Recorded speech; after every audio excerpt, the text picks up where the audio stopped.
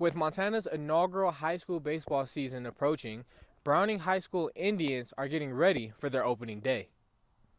They will be under the leadership of Coach Douglas Blackman, who has a long history in the sport.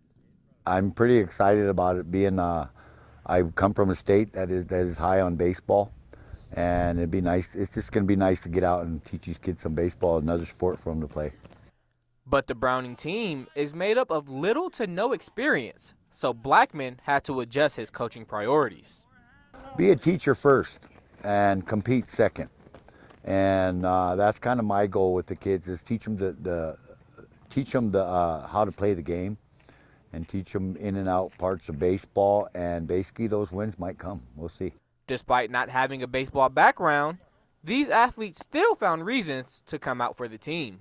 To learn, to get better, and then, after school, keep getting better and better.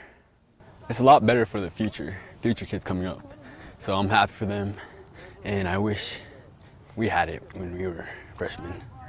But before entering the season, they are already facing some disadvantages. When we started in the gym. It was pretty tough teaching baseball in the gym. But basically was able to break the fundamentals down even more in the gym. But not having a baseball field has been pretty challenging for these kids, laying bases down and trying to learn on a football field. No home field to practice on means travel for what is considered to be their home games. We got to travel to Cutbank to do our home games.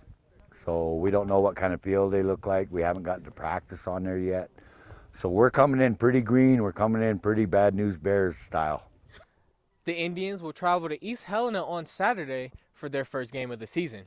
In Browning, I'm Dante Williams, MTN Sports.